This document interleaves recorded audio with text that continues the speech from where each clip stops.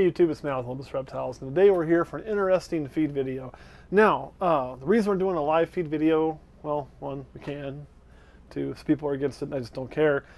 Three, we usually do one for a purpose though. So as you guys know, we recently had a bunch of baby anacondas. There's still some available. If you contact Manhattan Reptile World, you can have your own baby green anaconda. With that, to get a lot of them started, we needed to start on quail chicks. They're not as easy to start on rodents as a lot of snakes, but quail work really well, or baby chicks. So what do? We got a bunch of quail. We were feeding them off. However, we had a few quail left over that, well, we don't want to raise quail, guys, so we need to feed those quail off. They're too big for the baby anacondas now, and most anacondas have switched to mice or rats anyway.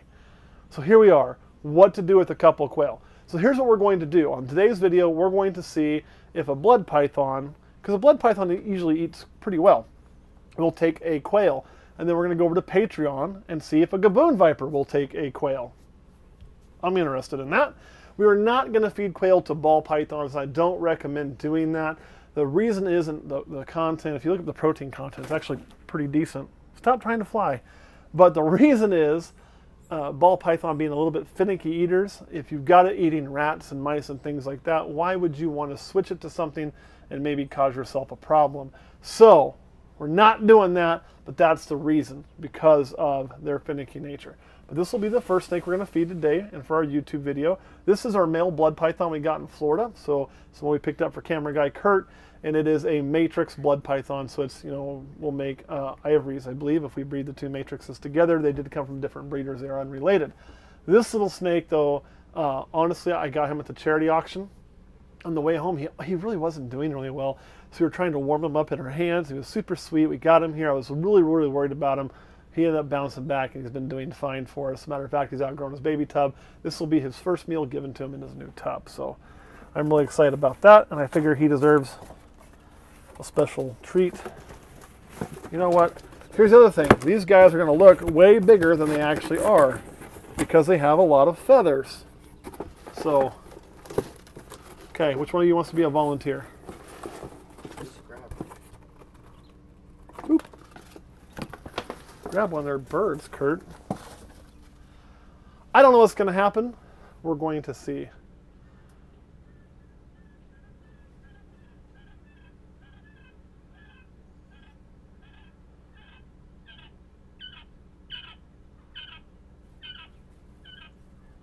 Hi.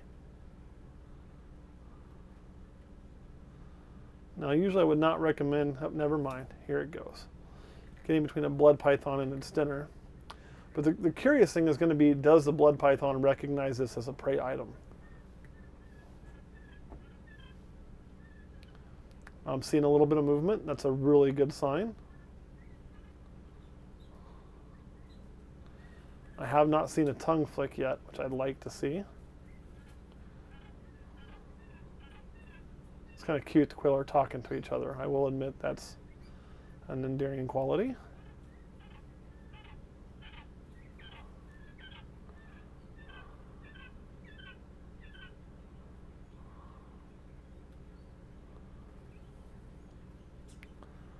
Well, I don't know if it's going to work.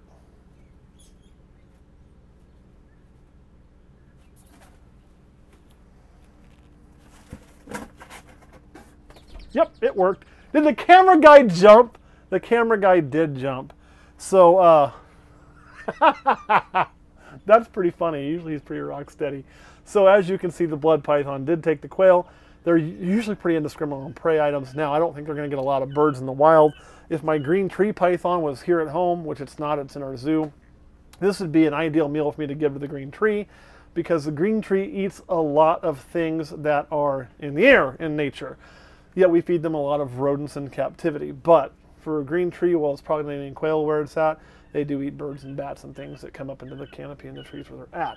So anyway, that is done. There's no need to watch the rest of that. Good to go. And I know somebody's going to comment like, well, I want to see the whole thing. You know, we may check on it here in a minute, see if it started swallowing, but there's no point in showing the whole death process. The wrap is good, the wrap is solid, the animal, the prey item can't hurt the animal, it's going to eat. It's all I really care about. As a matter of fact, I want to give it a private place to do so where the snake's going to feel more comfortable. Obviously, if you're a new snake owner, this is not meant to shame you if you do want to sit and watch that. It's really cool to see how they swallow. It's, I mean, downright fascinating, and I recommend you do watch it a few times. But when you got 100 plus of these things, you kind of start making sure they're fine, and then you let them do their thing, and you've seen it enough that it, I don't want to say it loses its fascination of how they swallow, although you get the same holy crap when they swallow, whether it's a live item or a pre-killed, to be honest. It's just neat to think that something with a head this big can eat something this big. It just blows my mind every time. But you do get kind of used to it, and it's just better to let them set and go. All right, Kurt, any questions that you have? No. Come on, Kurt, any questions that you have? Think of one question. Have you ever fed a bird to a snake before? Yes. Yes, I have. Actually, my first snake was my boa constrictor. And being the frugal guy who was having to eat ramen noodles at least once a week, if not sometimes 3 times a week, I would often, at certain seasons, you can go to a store, like a farm store, like, I don't know, Orscheln's, for example. And Orscheln's would sell baby chicks and baby ducks. Baby chicks being cheaper than baby ducks and baby chicks being cheaper than rats. I would actually use chicks for my boa. So yes, I actually have fed a bird to a snake before. I stopped doing that when I had a chick for a long time and the boa had no interest in it. It wasn't big enough to hurt the boa, but it got rather annoying, and it got to go live on a farm, became a little girl's pet, and then it actually got picked off by a hawk. So it didn't go so well. But yes, I actually have fed birds to snakes before in that instance only. I think I probably went through 3 or 4 chicks at different times. Part of that wasn't just the price.